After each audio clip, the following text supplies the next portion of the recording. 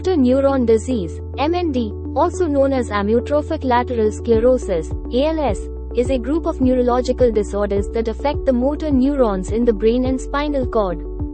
The causes of MND are not fully understood, but there are several factors that are thought to contribute to its development. Genetics, age, lifestyle, environmental factors, neuroinflammation. The prognosis of motor neuron disease, MND, varies depending on several factors, including the type and progression of the disease, age of onset, and the patient's overall health.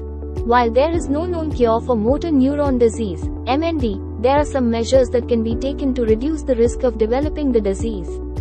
Exercise regularly, avoid exposure to toxins, eat a healthy diet, quit smoking, get enough sleep.